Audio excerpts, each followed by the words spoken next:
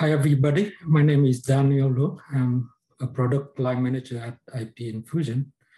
I'm here today to talk about IPI Opnos OLT, which is a disaggregated passive optical networking product. I will explain how Opnos OLT solves the networking challenges for PON networks.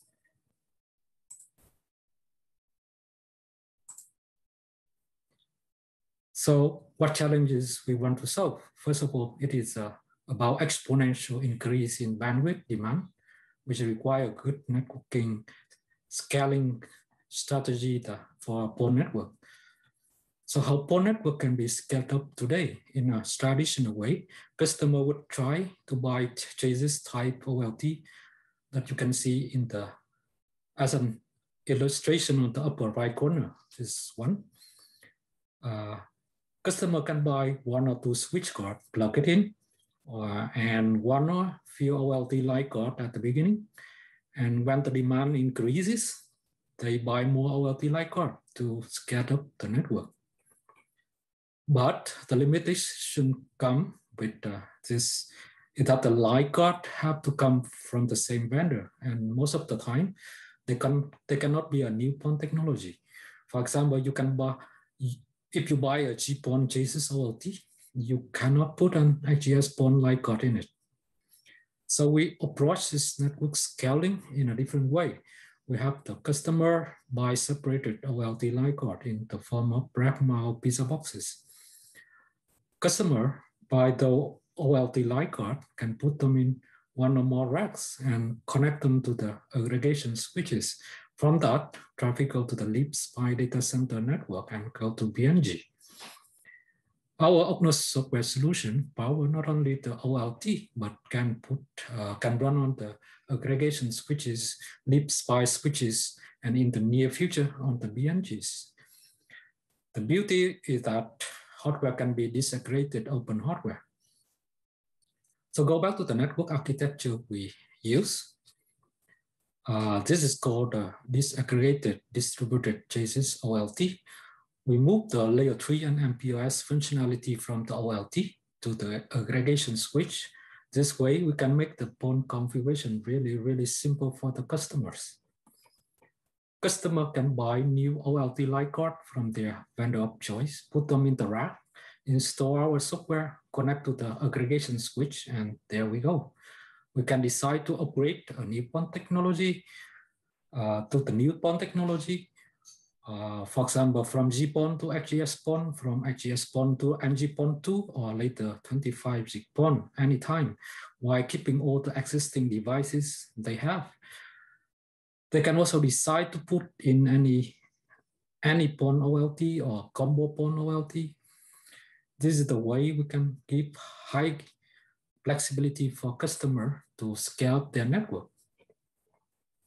What is the next important networking challenge?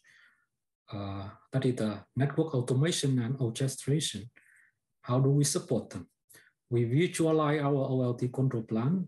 Customer can run it as a VM in their data center, and we put standard node-bound interface to the device. That is the way we have customer to accelerate network orchestration. We will come back to this in a later slide. So this is the high-level architecture of the IPI Opnos OLT. Since this is a disaggregated product, it has a hardware abstraction layer, this one, on the right corner, which use different vendor SDK to program the underneath hardware. This hardware abstraction layer abstract the hardware and present them to other component in a common API interface, the whole interface, this one. In the middle, you can see the PON management part, which have the high performance OMCI stack. We can handle a high number of O and U simultaneously. This one. The PON manager, this one, take care of overall PON management.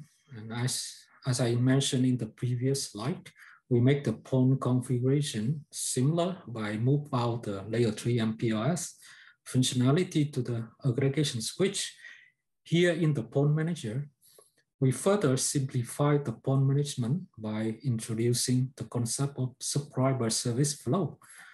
When a new subscriber comes and needs a new service, a subscriber service flow needs to be configured.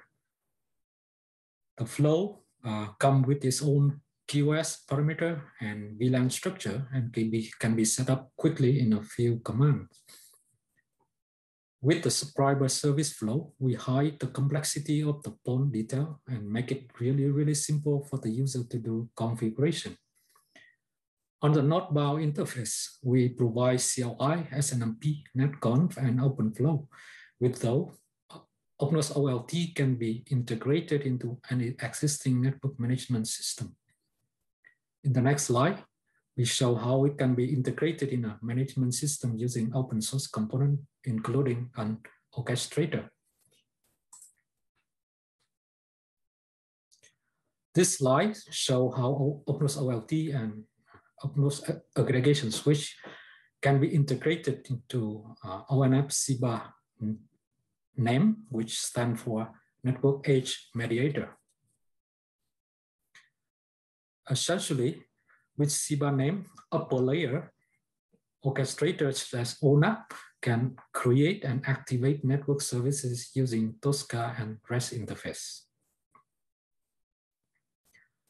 Each network service instance can be driven by a service engine in the name layer, which pushes the configuration to the SDN controller.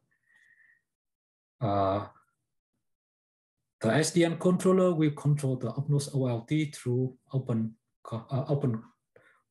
flow and netconf interface.